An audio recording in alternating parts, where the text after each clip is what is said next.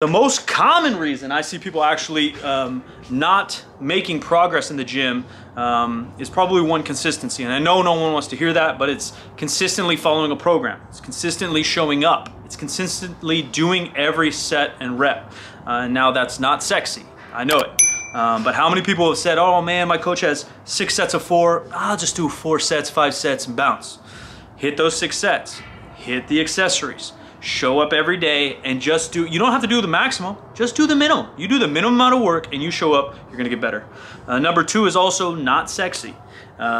What's your food like? How consistent are you with your eating day in and day out? Not just weekdays, not just training days, not just pre-workout meal. You guys are real consistent with your Instagram selfies and your dry heaving pre-workout. Let's get that consistent with our nutrition, our macro intake, eating some veggies, eating some fruits every single day, 7 days a week, and sleep. Not sexy, 7 to 8 hours. Obviously, I know some people can function over with a little bit less sleep, but the more you can do, the better you're gonna be. Number 3, I guess maybe is a slightly more sexy answer, but for strength and even hypertrophy, I find that the majority of people still don't have enough frequency. Now, I'm not saying max out and squat your face off every single day, but you know, hitting a body part multiple times a week with adequate volume, especially in the strength game, is going to change your whole life. Now, when you first start it, you're gonna come back to this video and comment, Mike, you idiot, I tried to squat 3 times a week and I'm weaker.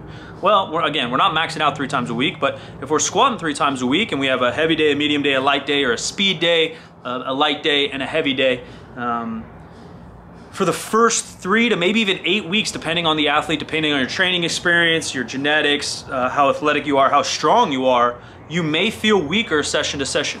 You may feel weaker session to session. You're not going to be weaker, but you may not be able to represent your strength, show your strength with the poundage on the barbell the same way you want.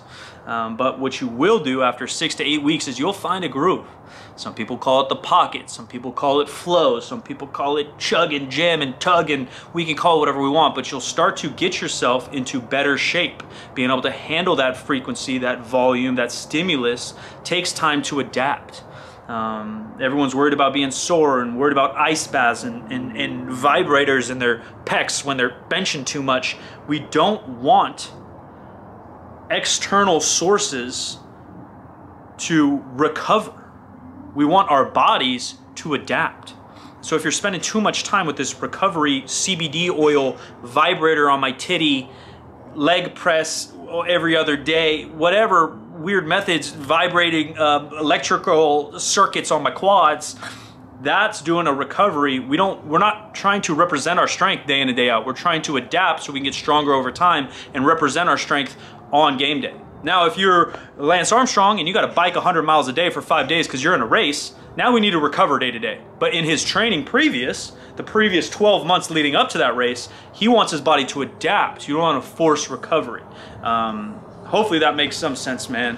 I know I just rambled a lot. Hopefully you dig something from there. It can help you guys in your goals. Leave your comments below. Be sure to like and follow on this thing. Subscribe, man. Show love. We're on TikTok, Instagram, jamming every day. I love y'all. Appreciate y'all. New 3SB coming very soon. We will announce it when we can. Stay up. Let's get it.